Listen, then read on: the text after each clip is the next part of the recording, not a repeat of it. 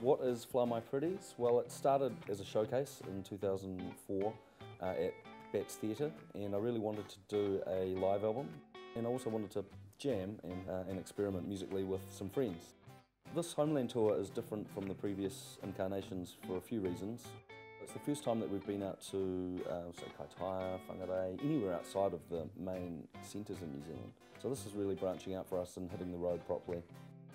I'm really, looking forward to the whole South Island experience and hospitality.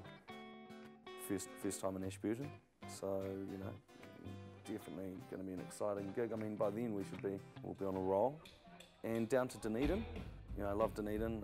There's always a place in my heart for Dunedin.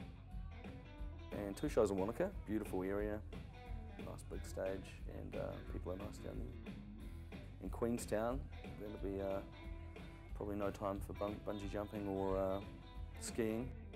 And then we are finishing off the tour in Invercargill, which I think will be a great send-off. Make sure that we get the last recording as mint as possible, and I'm sure the crowd will be hyped.